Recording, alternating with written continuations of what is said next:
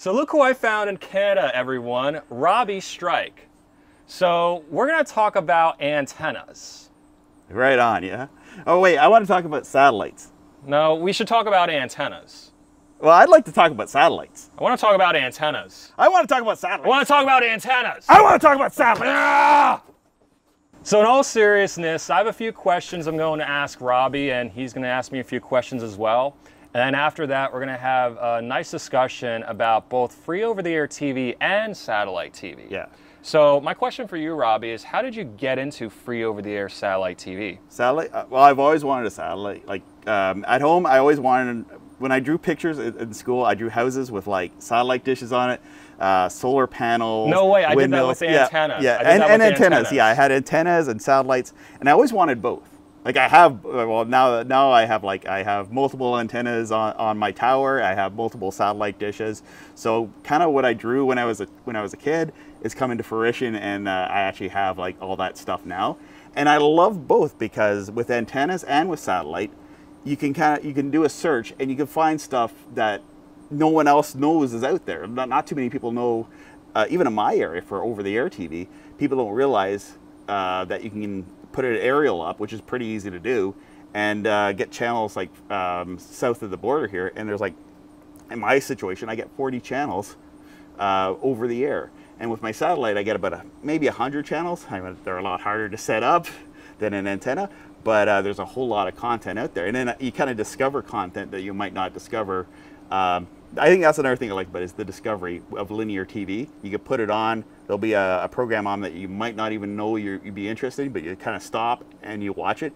And that's kind of like with the internet now. It's like you have to search and find things. You don't necessarily discover things as well as if you were channel surfing.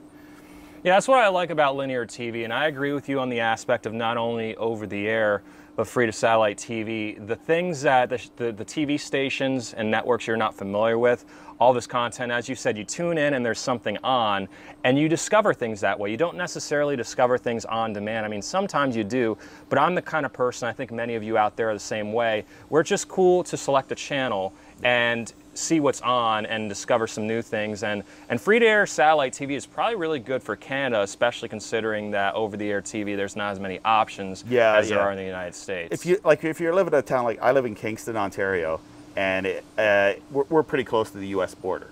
So we can pick up Watertown and Syracuse and sometimes Ithaca.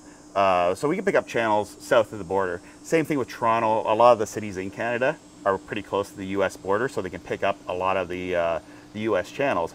But here in Canada, the broadcasters, for example, CTV, which is owned by Bell, typically are not, they've reduced their repeaters in rural areas.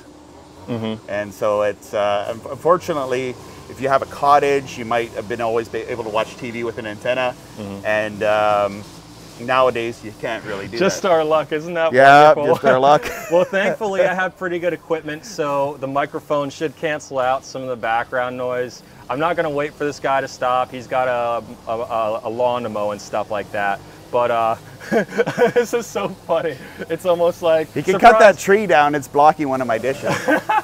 Take his mower and drive over the tree. This is quite hilarious. But yeah, so one thing that most of you may not know about over-the-air TV in Canada is that they don't really have subchannels in the United States. So, for example, most of you know if you get like a local ABC, NBC, CBS station, there's like, if it's channel 7, you get 7.1, 7.2, 7.3, 7.4 with a variety of subchannels like Me TV, Cozy TV, all of that. In Canada, that's not the case. Yeah, we really don't have subchannels. In the early days of digital, we would have like, they'd have like 2 subchannels, which would be the standard definition version of their channel and the high definition version of their channel. And then they took that away. So it'd be basically duplicates, like you don't even get any new programming. Yeah. I thought that was a joke because I read online that like some of them were multiplexing their signal, and it's like it's the same thing. Why would you watch it in standard definition if you had it in high definition? That was, I don't know, maybe they're testing the subchannel capability of their system, but they just never really went forward. I mean, and there's so much they could do. Like in the early days of digital TV, even in the States, they would loop their weather or their newscast. But they don't seem to have that anymore, if you've noticed. You don't see that. But like 10 years ago, if you had digital over-the-air TV, your local channel would have like the newscast looped on a sub channel. So that's crazy, Robbie. I don't know if any of you guys were cord cutters back in the 2000s, but a lot of TV stations had that, where they had like news and weather looped on the sub channel. And it sounds like they were on the right track, and then they went backwards by getting rid of, you know, those kind of sub channels and just showing the thing. But as you said, the main reason is that, so in the United States, we have these big media companies that own local TV stations, and I thought that was bad, but then I realized they understand that over-the-air TV is a market in itself, and they're going to at least try their best to embrace it and utilize it. While in Canada, the TV stations are owned by teleco companies, cable companies that literally do not want people to get their signal over the air. I don't know if they may disagree with that, but they don't really seem to put an effort like how in the US some of the channels have all the sub channels and all that. And obviously with Tyler and his channel, which it was just really blown up, there's a lot of interest for over-the-air TV. Just look at the Antenna Man's channel. He's got like over 200,000 subscribers, millions of views. And yes, thanks for following Tyler, because before Tyler we had videos where people did top 5 antennas, and they had like reviews of antennas, and then there was like some crappy antenna that was a flat indoor antenna was the #1 antenna. And now we have Tyler the Antenna Man to give us reviews and tell us what antennas are good and for your situation. And I think you've been really helpful to the over-the-air community for that, because like you're the go-to guy for antennas. Well, thanks, Robbie. That's one thing that always grinds my gears, is when I see reviews of antennas, both on YouTube and Amazon, where someone basically says, I got 40 channels, it's a good antenna, and there's no comparison. As most of you probably saw, I made a video where you can get TV stations with a paper clip. So just saying an antenna got you X amount of channels is not necessarily, I mean, it's better than nothing, but what you want to do is you want to show your reception report. So if you get 40 channels in a weak signal area, that's pretty good. But getting just 40 channels alone doesn't necessarily mean anything. So I do appreciate the kind words about my channel. I always try to make it, you know, more balanced, and there's a data approach to reviewing antennas too that I try to do. And you know, I'm sure you may explore that route at some point, which would be really cool, and do it your own way. But I just don't like when people review antennas and all they say is, I got these channels. They need to compare it to another antenna, or at least show their reception report where, hey, I'm in a weak signal area. This is the report, shows the signals are weak. Because I have people that say, oh, I live in a valley and this got me 40 channels. Well, yeah, you live in a valley, but the broadcast towers is 2,000 feet tall above the valley, so it doesn't matter. Yeah. Another thing too is a lot of people, I was in a situation about 10 years ago where I lived in an apartment and I couldn't put up a tower. And I could barely put up a satellite dish. They really didn't want people putting satellite dishes on balconies. But I came up with all these clever solutions, even for indoor antennas. And I found buying an outdoor antenna and just putting it somewhere indoors, because the outdoor antennas perform better even indoors. Some of like those bigger antennas compared to rabbit ears, because they're amplified and you'll get more signal. So luckily, when I lived in an apartment, I was on the 6th floor, so I was able to get from Kingston. Some days I get Buffalo, New York. I actually did better in my apartment. I did better in that direction. The channels from that direction, that's like east, and I was able to get channels a lot better with that. So, but I know a lot of people can't put up a 10-foot Yagi in their house. But that's going to be the antenna that's going to perform. The bigger is better with antennas. Same thing with satellite dishes. And I agree with you there. So when I was in college, I went to Penn State, and I had the same situation where a small indoor antenna was not getting anything. So I had an outdoor antenna inside, and any of you could use this as well if you're in an apartment. The ones that work pretty well are the UHF bay style antennas, the ones that have like the figure 8s. They're like the 4 bay and the 2 bay ones. Right. Those are pretty good because you have the ability to, like, it has a gain of the outdoor, and most frequencies are on the UHF band, most TV stations. So it's going to work better than a small, like, Clearstream antenna, for example, just because it has more gain. And it's a little more flat, so you can put it up against a wall or a window, and it's not too intrusive or anything like that. But I do know people who have, like, antennas, and a little flat antenna, they put it on the wall, they get their local channel, and they're happy with that, because they get their local news and that's all they care about. And that's great. I mean, I hope there's a lot of people that wake up to that even if they want to go like a very simple route, and if that were to work for you, I mean, that'd be great just to get your local channels. Because like sometimes, a good percentage of the time when I actually watch TV, it's that local channel that I'm watching for the local news, local content. We had a channel here, CKWS, and a couple of years ago, it's kind of gone downhill a little bit, but they used to have like a couple hours a week of local content Like they kind of had like a sit down, you know, set up chair interview, and they still have that. But it's like you're seeing less and less TV stations actually have that local content, I think, too. Yeah, that tends to happen as time goes on. I stopped by his house yesterday and we talked about this, how the consolidation of media, basically these big media companies taking over these smaller stations, is ending up with TV stations producing less local content and more state and national content because it's cheaper that way.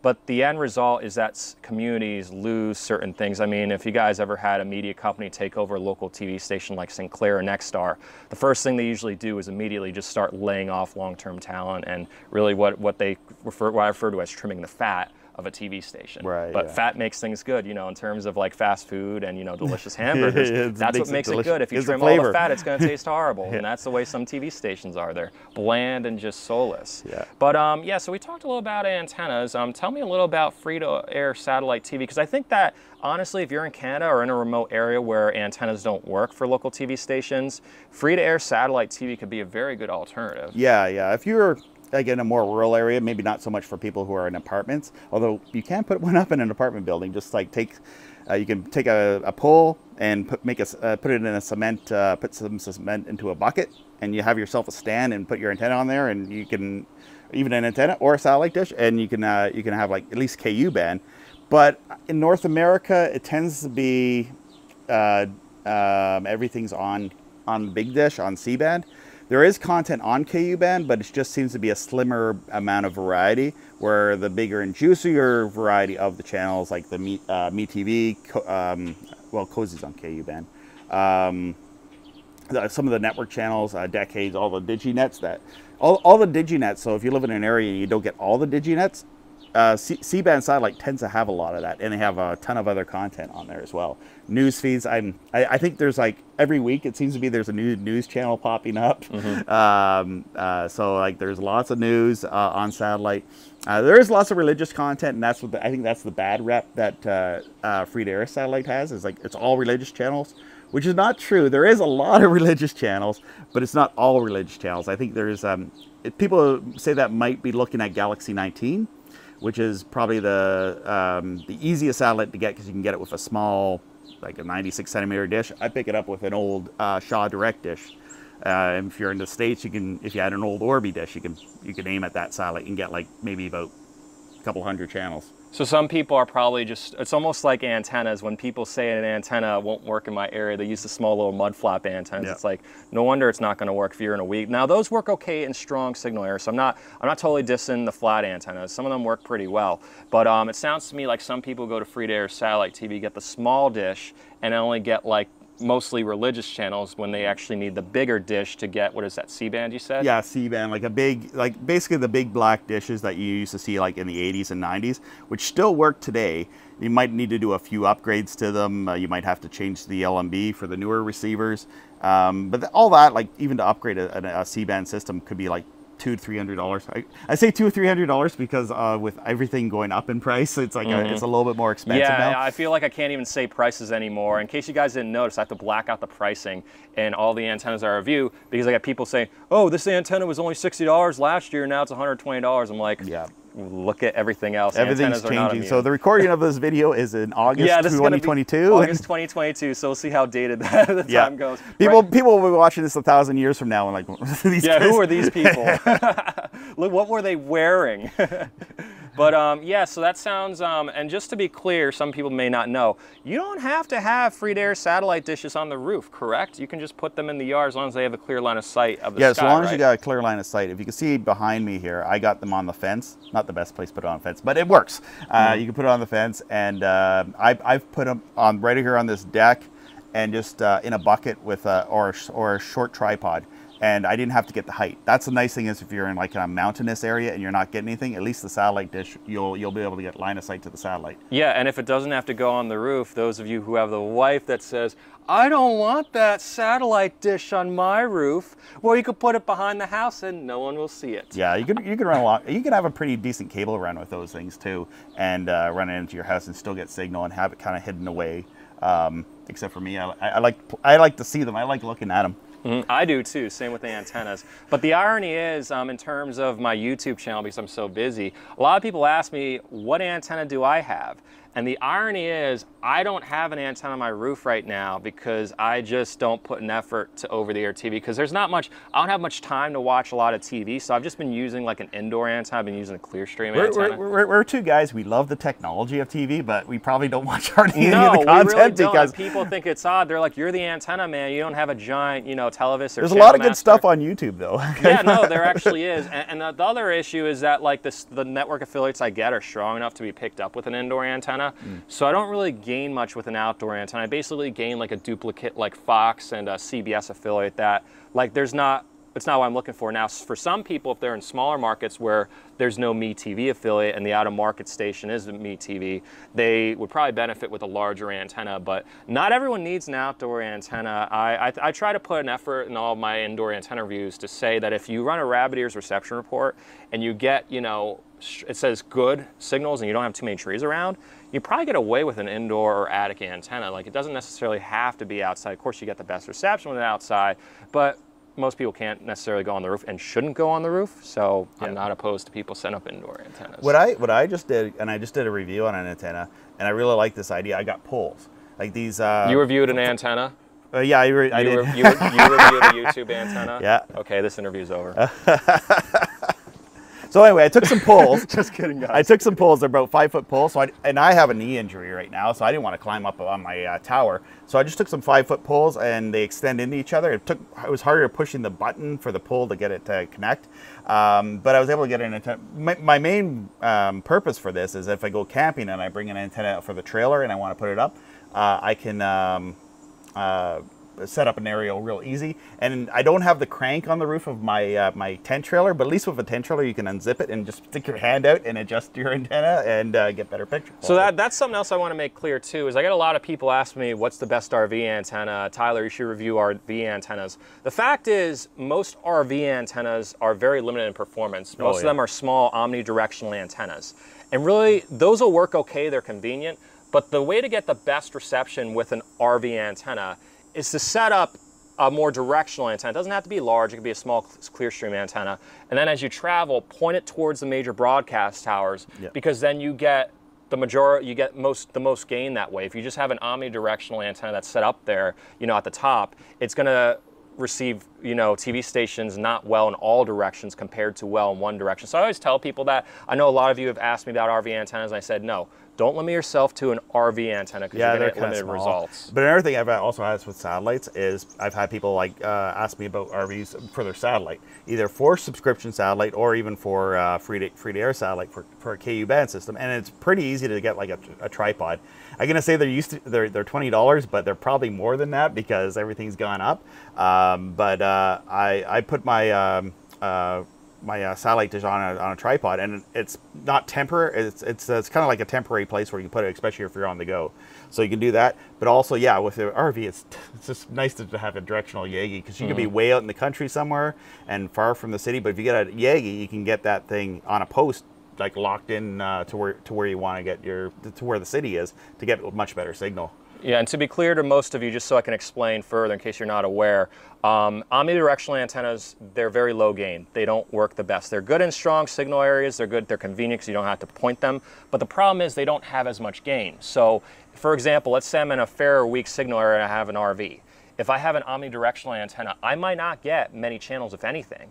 But a directional, because it has more gain and can soak up more of the signal, yes, I have to get out and point it, but the end result is more reliable reception. I'm not talking about a big, massive antenna. I'm just talking about a small, like maybe a Clearstream or a Telvista Nova.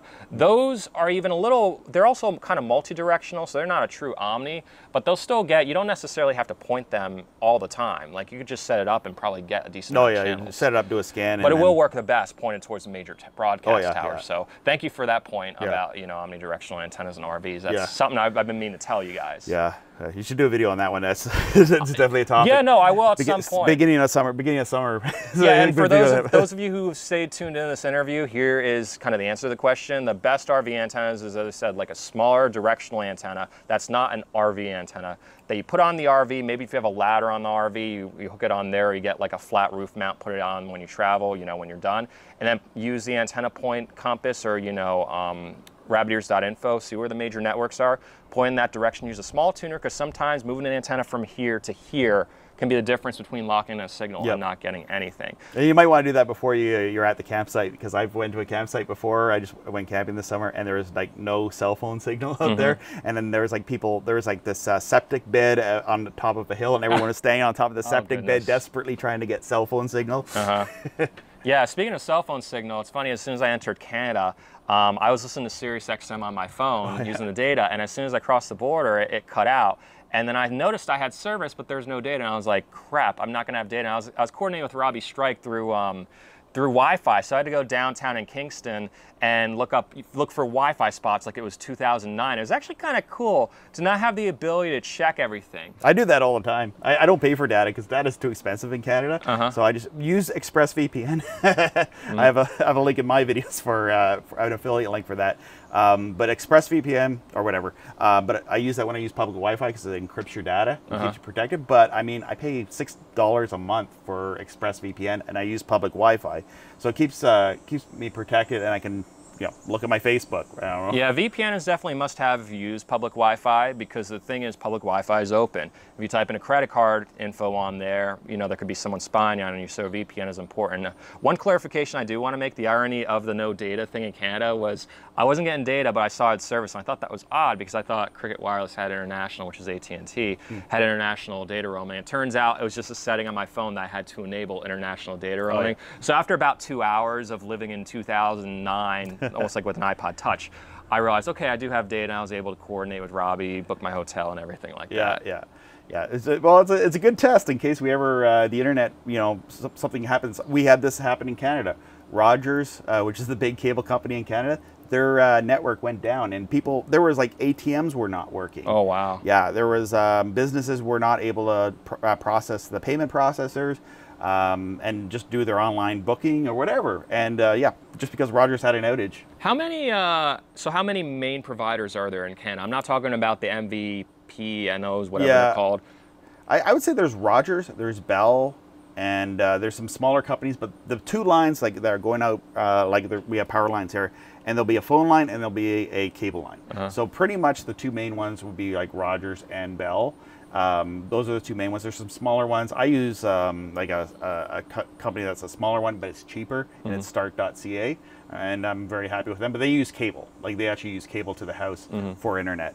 Yeah, there's so what was the question again? I was asking about cell phone companies. Oh, cell phone? How many of Not the internet. cell phone companies do you have? Oh gosh, we have a lot, but the two, and that's the same two companies are the two main tower, like they're the owners of the towers, is Bell and Rogers. Okay, because in the United States and we have tell three. Us. Someone's going to correct me in the comments and say tell us. That's all good. We used to have 4. We only have 3. So any cell phone company have, whether it's Cricket or Metro PCS, they go off either AT&T, Verizon, or T-Mobile. There used to be Sprint, but Sprint was so bad, I was actually glad that T-Mobile took them over, because you don't live in the States, but Sprint was just this absolutely horrible cell phone company. Oh, really? They had, when I was at Penn State, there was 1 bar of service, and I said, you guys have 1 cell tower in one of the largest universities in the country. You guys are idiots. No wonder you're failing. And sure enough, they failed, so good riddance to them. Yeah, but the company can't, it's customer support. Big companies, you got to do more customer support. Got that right, big time. All right, yeah, so anything else you want to talk about in the meantime? I think we're good for now. I want to see what you're going to do with that test there for the Channel 2 and Channel 2 which you came up here for. Yeah, so it was a very interesting experiment that I got. So there was still a TV station on the air in analog in Bancroft, is it? Yeah, I think it's CIII. Yeah, CIII TV2. Which is a global affiliate, and I can hear the audio on my antenna here in Kingston. I can't see any picture. I don't have a big enough, because it's low VHF. Most antennas don't really, bother putting like a big long elements on them because that's only what channels to 6, so 2 to 6 for VHF. Yeah, low VHF, which isn't. There's pretty much no low VHF in Canada, so it's not necessary. But yeah, the signal was pretty weak. I was able to get it in my hotel, actually playing around with the antenna in a bunch of spots. I was able to get it very weak in black and white. But the problem is, it's really fascinating that I told you yesterday that it came in okay on the ground floor of this hotel, but on the 6th floor of my room, it would not come in like at all. And that really shows that low VHF has such a problem going through building material that it can be crystal clear outside on the ground, but not come in, you know, 6 stories up because of the building material. With that channel, my question to you is, you'd be able to answer this, would that work well for tropospheric ducting? Yes. In fact, a lot of DXers have caught it, and one in my area caught it last year, and it was picked up in Portugal. So the TV station that I showed in the other video, it can be picked up in Portugal, like through eSkip. So eSkip is basically, for those of you that don't know, when there's certain atmospheric conditions, TV signals, instead of going into outer space and shooting out to outer space, because Earth is curved, some of you may not believe that. No, it's flat. Shut up. We're going to have some arguments now. Okay, no. All right, so let's just say atmospheric conditions allow TV stations to travel further than usual, and the low band is really good for that. So CIII TV2, especially analog, it's really hard for digital. Analog, it's a lot easier to catch it because it only lasts for a few seconds, while digital, it's almost impossible to get just because of how like tricky and temperamental it is. And as I said, like a dude in Portugal picked up this TV station. So if you want to look on a map, see from Canada to Portugal, it's a pretty far distance. Yeah, that's pretty good. Okay, I'm gonna tell you right now, the world is flat. There's a porthole at the South Pole where the globalists and New World Order is hiding, and when satellites are actually like balloons, really in high altitude, they're not actually in space. It's all conspiracy. Hey, make your channel on that. Maybe you'll get a lot of followers. Look at I won't mention specific names. No, there are that's plenty right. people out there that have a lot Full of disclosure, followers. I challenge any flat earther. Just explain to me how satellites do work. I mean, I'd be interested in hearing that argument. Yeah, you'll have to check the comments a little bit later to see some of the arguments. I think most people agree with that, but not to get too, some may call this almost a political like statement, but yeah, no, anyway, like, I was just going to say that low frequencies are a lot better at traveling through during tropo conditions. The certain times in the spring, summer, and fall when TV stations travel really far for a certain amount of minutes or hours. And I couldn't believe that a guy in Portugal was picking up the TV station. It's absolutely crazy. Although unfortunately it was global. Yeah. I don't know if they're like NBC. They're like the Canadian NBC affiliate, or is it CBS? They have the Young and the Restless on shows like that. Yeah, they look like a CBS, but in terms of like the quality, I wouldn't say exactly what company, but it's one of the big media companies when they take over one of those stations. Yeah, Global is owned by Chorus Media, and CW is what I'm thinking of. The CW is kind of like a flop. It's not much of anything anymore. Oh, really? Really? Yeah, I used to get it, and I don't really see. Well, I never watched it. It's still around, but it's for sale. So it can. Nextstar is potentially going to buy Tyler, it out. we have money. We can't put our funds together and buy it. Eh? No, we can't buy it. Crap. I have my own YouTube channel, so I put out random content such as this. I don't think the average American would like this kind of content, but I appreciate you guys. No, I mean, just, it doesn't even have to be our channel. It's just better content than what they have on. Yeah. Well, it's mainly, I think, the issue was the CW targeted people who are too young that probably aren't watching live TV. Oh, okay. So that's probably why it flopped. And that's another video I plan on making. Is just that, and I think we talked about this yesterday, was that local TV stations really have to start targeting millennials and Gen Z, because people my age aren't really watching live TV. They're watching on demand. And yeah, sporting events, they'll watch it. But I tell people, I talk about TV antennas, everyone looks at me like I have a giant like crater on my head every time I tell them TV antennas. They're like, those still exist? Like, the reason they're asking those questions is because these TV stations have done no marketing whatsoever towards them. And if they don't do anything in the next 20, 30 years, it's going to end up like AM radio, where no one's listening to it except, you know, people who are much older, who eventually, unfortunately, will be off the earth and there'll be no listeners. I must be old. I listen to AM. There's not too I'm many. 44, so. But if you ask like anyone my age, like, do you listen to AM radio? They'll say no. If you say live TV, they may say I watch like NFL or, you know, NHL on TV, but that's about it. And AM's gone, like, even AM stations are starting to like have FM repeaters. We have one in this area where it's talk radio, but they have like an FM because it's just clearer. Like, in plus you can't. AM, you lose signal at night. Yeah. Like it's clear during the daytime, but then what happens as soon as the sun goes down, unless it's a clear channel station, there's only a few clear channel stations. The stations that stay powered 50,000 watts throughout, day and night. There's only a few of them. But yeah, in the United States, they had what was called the AM revitalization plan, where they basically gave all AM stations an FM translator just so that they can maintain their audience, because the issue is they're losing their audience. There's people my age are not tuning into AM radio. They're not getting like new people. But what I wish would catch on is the HD radio that you're talking about. Yeah, that could have caught on. I think the issue was the power limits were set way too low because they're on the same frequency. Yeah. And if it was too much power, it would interfere with the analog. Yeah. And but yeah, that could be a thing. Now, an interesting thing in the future is ATSC 3.0 could have the ability, in theory, there could be an ATSC 3.0 signal that would be audio, in cars, that would have potentially 100 stations. So that's something. And you can have like TV audio with that too. Yeah. Every car's like a smart car. Well, we're going to self-driving cars now too. So where people are just going to sit and watch TV while they and I believe Sinclair. I may be wrong. So Marshall, I apologize, the guy with Sinclair, if I quoted your company wrong. But I believe, take it with a grain of salt, that I'm pretty sure Sinclair is taking this approach to ATSC 3.0, the on-the-go mobile aspect of it, in connected cars and taxis, potentially the radio. I'm pretty sure I read something about their proposition for like ATSC 3.0 radio. So, ATSC 3.0 is just so amazing because there's just so many possibilities, and we're in such the early stages that it's basically the sky's the limit. Like, it can potentially be, a whole bunch of stations, a lot more stations, better picture quality, better reception. It could be, radio station, it could be connected cars. It's going to be 40 channels on one channel that look like watching the internet video from like 2006.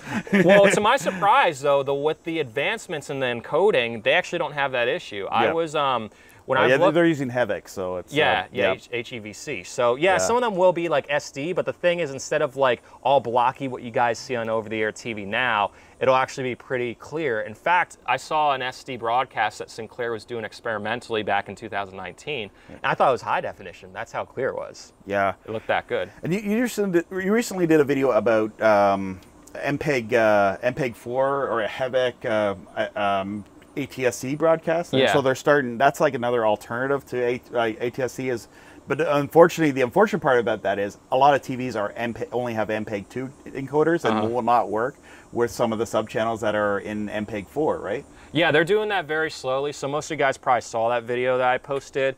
And what's happening is there's only a few stations nationwide, maybe like 10 to 20, that they're changing the encoding from MPEG-2 to MPEG-4 because it's more efficient. They can have better picture quality and fit more subchannels in. But the issue is, as you said, older TVs, most TVs are fine.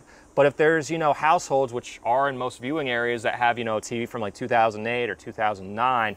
My TV from 2009 died long ago. Well, some of them last. I had a TV from 2009 until last year. But the issue is, so I think what networks are doing is they're slowly, not maybe the main networks, but the sub-channels in smaller areas, they're kind of experimenting. So they're switching like one less watched sub-channel over to see if they get responses of people saying, hey, I can't get it anymore. And then over time, and maybe like 5 years, even if ATSC 3 doesn't necessarily take off, because it's hard to explain. I may make a video in the future about why it may also flop, because it's very hard to explain. It's a voluntary standard, not enough involvement from major networks, and then just the fact that there's not much spectrum after the FCC keeps selling our TV spectrum to cell phone companies. Yeah. But, and satellite spectrum too. Yeah, they're selling satellite spectrum too. They need to stop selling things that don't belong to them. But anyway, so MPEG-4 is a great alternative. ATSC 3 for some reason doesn't take off, where it could be like the HD radio of today, where it's around, but it's just not much. MPEG-4 will allow a lot more TV stations, not like a lot more, but more TV stations, better picture quality. Yeah. Not as good as ATSC 3, but better than what we have now. And most channels are broadcasting still in that over 20-year-old standard, which is MPEG-2. And even on satellite, like for example, Galaxy 19, a lot of the channels are still MPEG-2, and they're actually very low bit rate, so they don't look the most nice, as nice as they could be. They could use the same. So I think these channels are paying about $5,000 a month to have the channels up. It all depends. It could be depending on the bit rate. It could be either $5,000 or I think an HD channel costs about $20,000 a month to have it on satellite. But I mean, if religious organizations pull this off because they get the donations, right? It's like maybe that's what I need to do was become a TV preacher. Yeah, become a televangelist. Say somebody, I love you. Yeah, the Church of Antennas. Worship the satellite, just bow down to all those gods behind us. Yeah. But yeah, I mean, and that's why there's a lot of religious channels on satellite, is because they pay the money to be on satellite. They want to get that reach of people where, for whatever reason, a lot of the broadcast channels, all the networks don't necessarily have their channels on free to air satellite anymore. They used to, and there's a few that actually still do have their channels on satellite.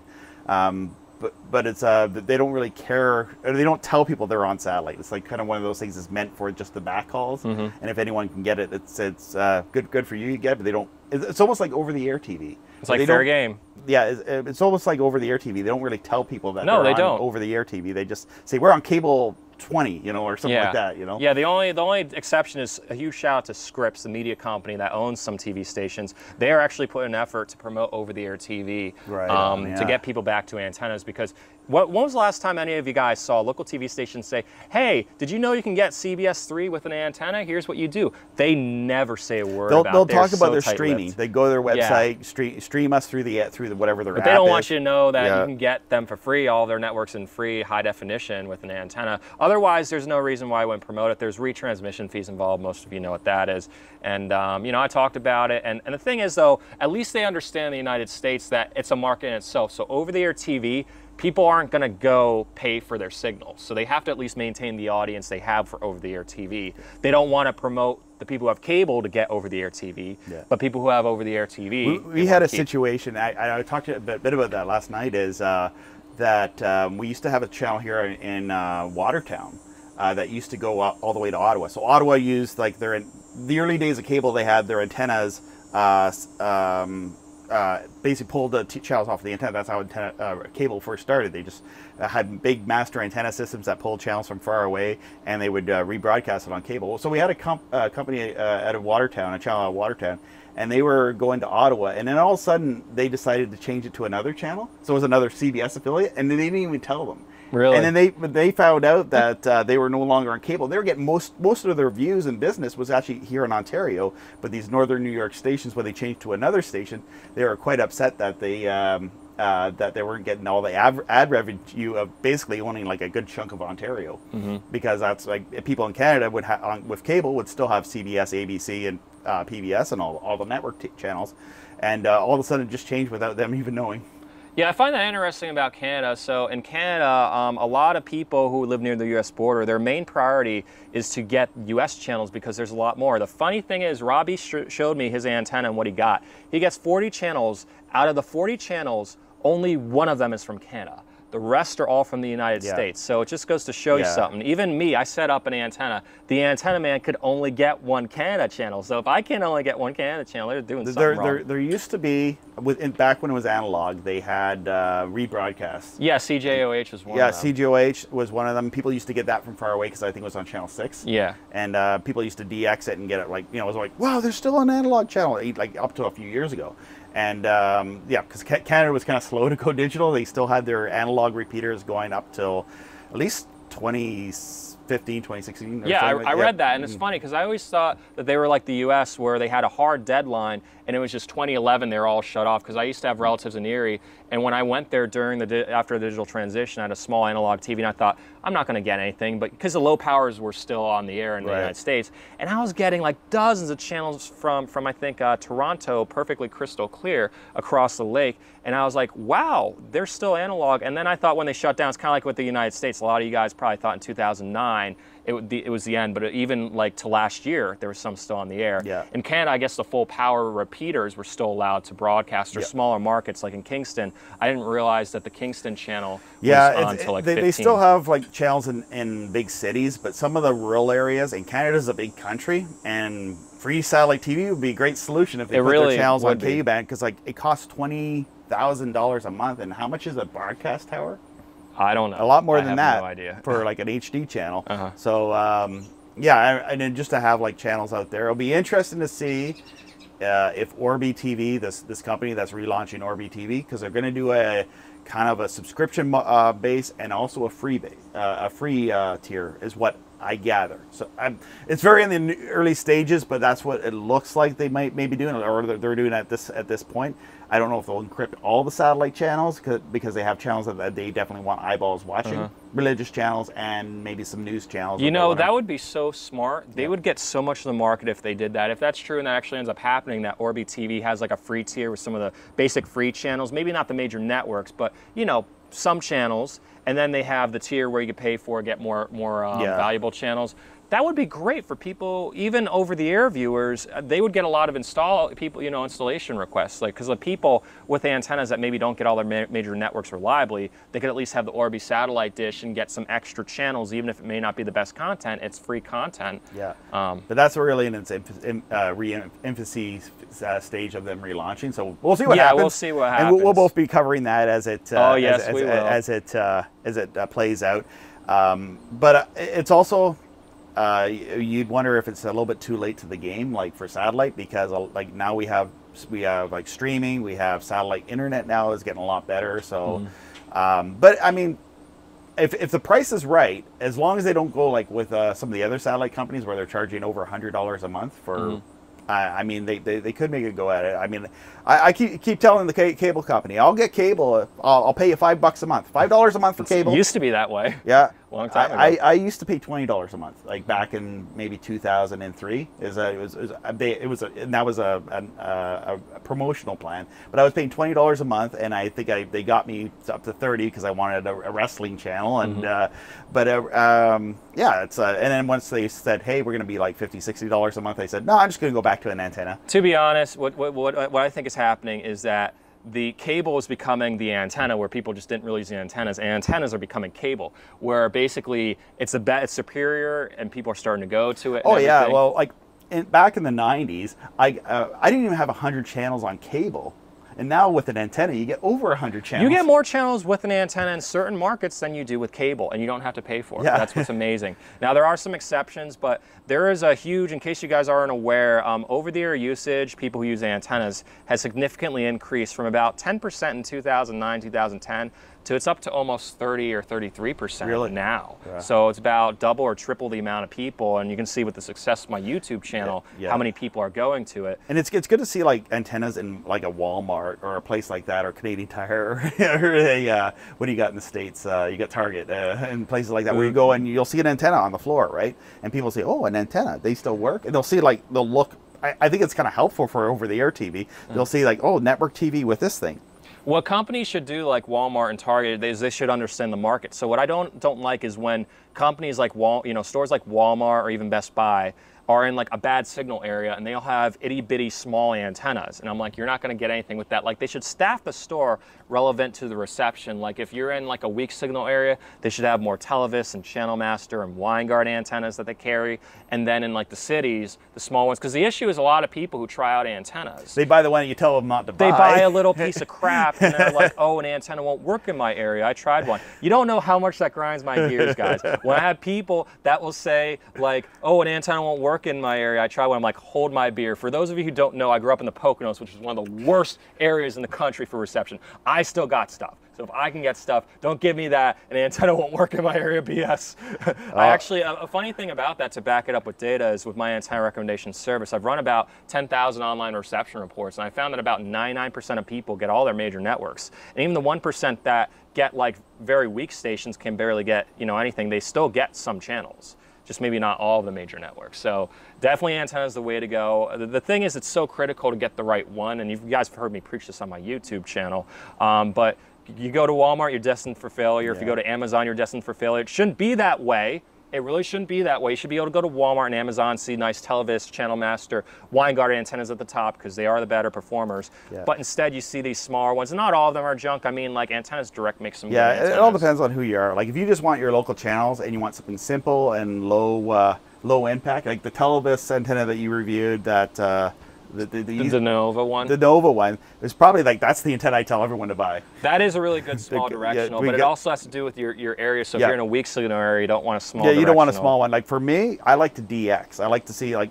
on a clear day that I'm not going to get all the channels, I want to get a directional antenna and aim it toward Toronto, aim it toward Montreal or someplace like that, and see just to see what I can get, because I'm a nerd. I like I like doing that sort of thing with an antenna. So for me, probably the antenna I would need would be a very high gain directional UHF antenna, especially UHF, because VHF doesn't really matter for the far away stations, because the UHF stuff in the summertime travels pretty far. They have a lot more power. Now they may not travel, like, it's a little bit different in terms of tropo and stuff, but in terms of like more reliable, consistent, like DXing, I'd say UHF is a little bit better, because VHF, they're just severely underpowered. The FCC set the power limits way too low. Yeah, what happened is, in case you guys aren't aware, during the digital transition of 2009 afterwards, because the FCC sold channels 52 to 69 to cell phone companies, and when they did that, TV stations were spaced closer together on the same frequency, so they had to limit the power so they didn't interfere with each other. And then when they sold more spectrum about 2 years ago, they had to further reduce, maybe not necessarily reduce it, but keep the power limits low, because the issue is if they actually have decent power to output and cover their whole market as they should, they could interfere with stations in the other markets. Like there's a lot on the same scientists and engineers, we need to expand the Li-Fi and laser technology, so use radio spectrum for cell phones with that spectrum, and leave the radio spectrum alone for broadcast. Stop messing with it. There's going to be nothing left in like 10 years if they keep messing with it. But no, so that's something I always thought was interesting, was just, I noticed the so UHF can go up to 1,000 kilowatts, so 1 megawatt. VHF, it's like very low. It's like 50,000 watts, usually 30,000 watts. Some areas it's like 10,000 watts. And I understand, yes, lower frequencies don't require as much power. So you can have a VHF that's 80 kilowatts do better than a UHF that's 500 kilowatts. The issue, I feel, is that VHF at like 50 kilowatts is just too low, because the way it doesn't go through building material well, it's just, they're underpowered in my opinion. And I think the FCC is aware of it, but they can't really do much, because if they increase the power, they're going to interfere with each other. Maybe they're looking at, like, they have the alternative in urban areas too. They have that alternative to stream locally. Yeah. And so maybe that's, and in a more urban area, you're going to have more access to internet. And it's kind of a sad thing, because I like broadcast. Yeah, like so do I. And so do 200,000 of my viewers. Yeah. But it's true. So anyway, I figure we'll go wrap this up now, because we went talking a little bit for a while. I appreciate all of you who stayed tuned for the whole discussion, everything. Robbie, I thank you so much for having me. Thank you for coming over. I'm glad to see you come up in Canada, and for the first time out of the U.S. That's true. And it was a great experience. And you guys will probably see Robbie more on my YouTube channel. You may see me on his YouTube channel. So make sure you subscribe to his YouTube channel. What's your YouTube channel name again? It's Robbie Strike, and you can find me at robbiestrike.com. And I also have, for the satellite stuff, I have a site called freesatellitetv.net. You can find me there and follow some of my videos. So if you want to learn more about that, check out some of my videos that I made. I made a lot of videos on this topic for satellite TV and antenna stuff. And I'm kind of a tech guy. I talk about all sorts of tech, anything, basically radio and tech, right? AV, media, radio tech. So I kind of cover all of it, but I do talk about a lot about satellite as well, and over-the-air stuff. Cool, and I'll link everything in the description, so you guys definitely follow his channel. He has some really good videos. So again, I appreciate you guys checking out this video, and stay tuned to my YouTube channel for more awesome videos.